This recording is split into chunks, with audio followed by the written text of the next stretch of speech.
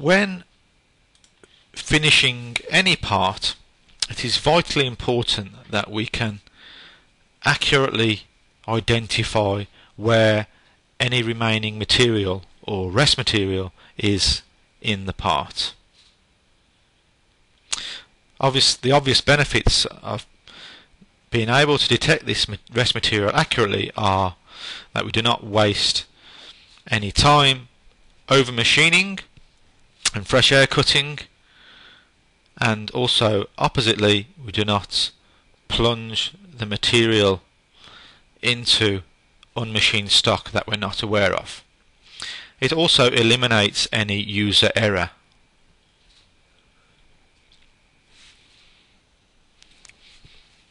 PowerMILL has several techniques for automatically detecting and machining rest material.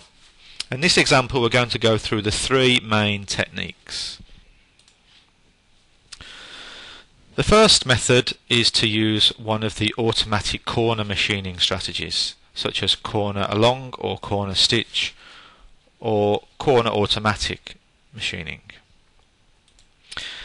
Now this is probably the simplest and most automatic method for machining rest material. We just simply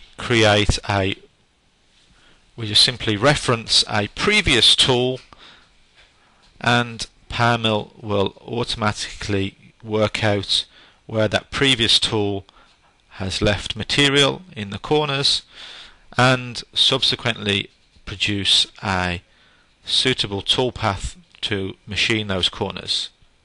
You'll notice that the toolpath is split into two styles of cutting. On the steep areas, PowerMILL will automatically choose a stitch strategy to machine across the corner and work its way down the vertical corners, which is the optimum way to machine those regions.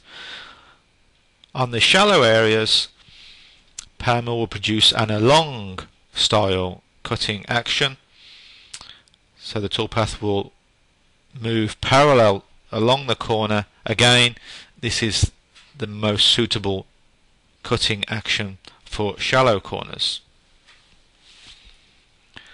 The disadvantage of using automatic corner finishing is that because we've used a reference tool to detect the rest material, we are assuming that that reference tool has machined completely over the part. The other disadvantage is we have no control over the cutting style.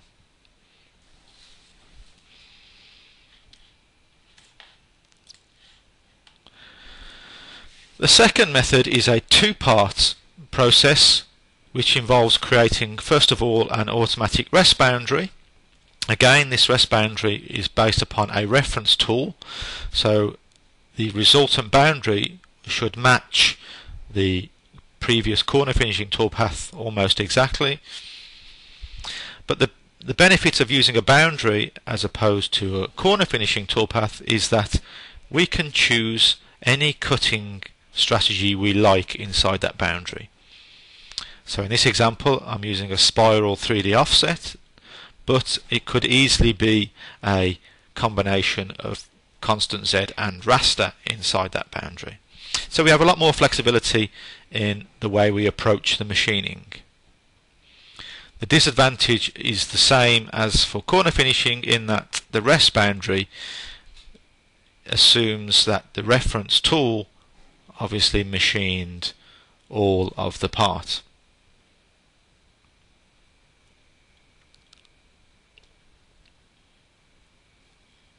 The final method, and probably the most accurate method, is to use a stock model rest boundary. The stock model is a true reflection of the current state of the block, and by using the show rest material in the stock model we get an accurate representation of where the rest material is.